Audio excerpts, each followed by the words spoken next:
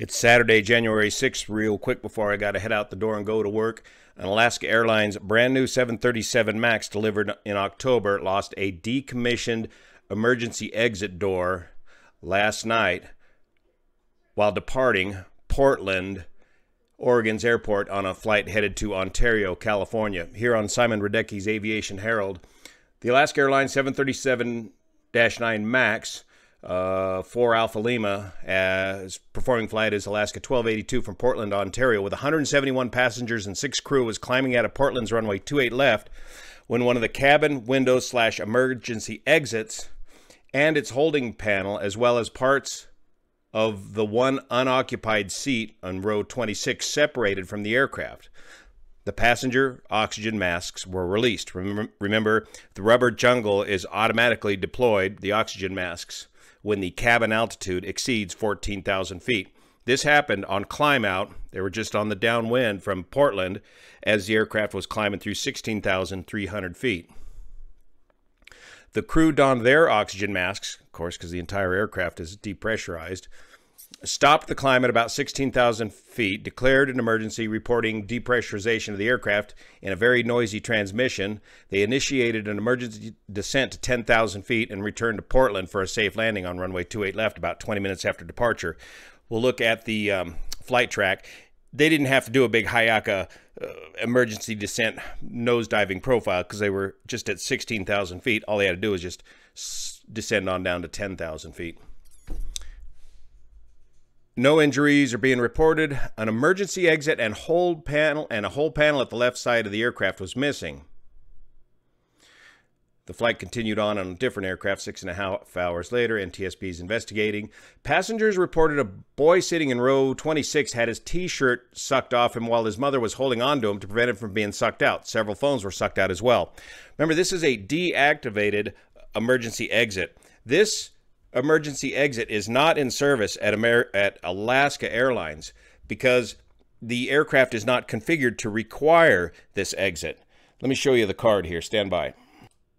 Here's the emergency exit card for Alaska Airlines 737 MAX. It shows 1, 2, 3, 4 emergency exits and then the 4 smaller over wing exit. This exit is located behind the wing and is designed to be put into use once the passenger configuration exceeds a certain number, and I believe it's over 200 passengers. If you really cram the passengers in there, if you really reconfigure the aircraft, then they will make this emergency exit an active part of the emergency exit system. Meanwhile, since it's deactivated, there's just the plastic panel walls right there. There's no access to any kind of a release mechanism to the door at all, and so anybody can sit in that seat. It's not treated like an emergency exit. So you can have kids sitting right there next to that seat.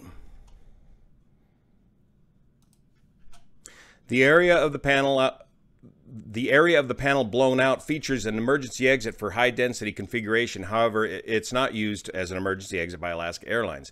The exit door was covered by a panel inside the cabin to prevent the access to the release mechanism. Alaska Airlines reported that as a precautionary measure, they've grounded all 65 of their 737-9 MAX aircraft. So if you got to go flying today on Alaska, it's going to be a mess. The aircraft carried 171 passengers and 6 crew when it experienced the incident. And this aircraft was purchased, entered service on October 31st of 2023. So this appears to be some sort of a defect from the factory that allowed this to happen. Typically, these are plug-type doors that plug up against the side of the fuselage as the aircraft pressurizes. They'll be looking at the flight data recorder. They'll be looking at the cabin pressurization as they slowly bring the cabin pressure up as the aircraft climbs through 16,000 feet. And see what the cabin pressure differential was. But this came away cleanly. It's as if the door was mechanically somehow opened. I don't see any structural damage to the aircraft here. Here's the plug type bolt ears.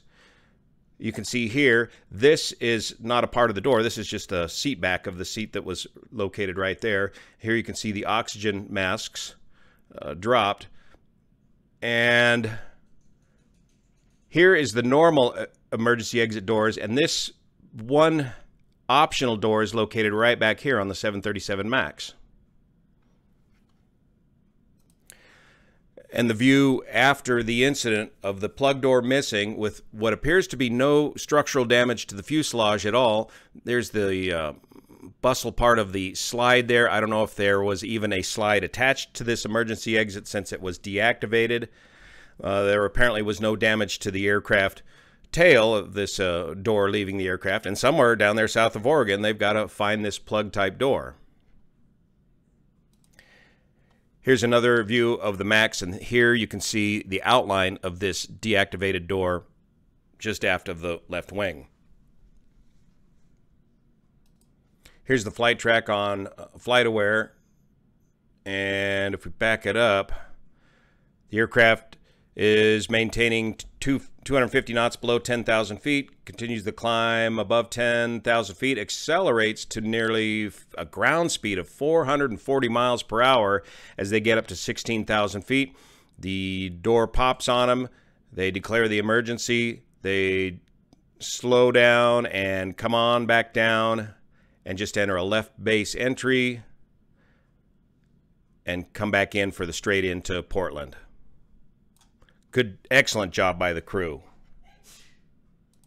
And here's what it looked like from inside the aircraft from TikTok with the rubber jungle deployed, the oxygen mask deployed. It must have been a heck of a bang when this door cut loose on them.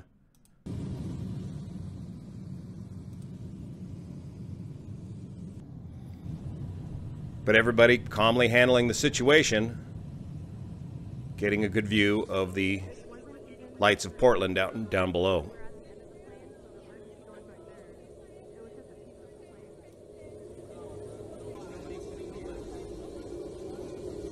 Okay, so there was no one seated here. There was There, no one seated near the window. Yeah, they just said.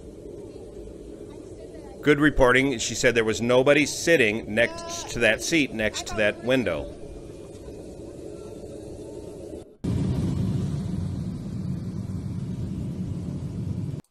So Boeing and its subcontractors have a lot of questions to answer about how this could have possibly happened on a brand new aircraft. As we get more information, we'll keep you posted. Stay tuned. I got to go to work. Thank you for your support. See you here.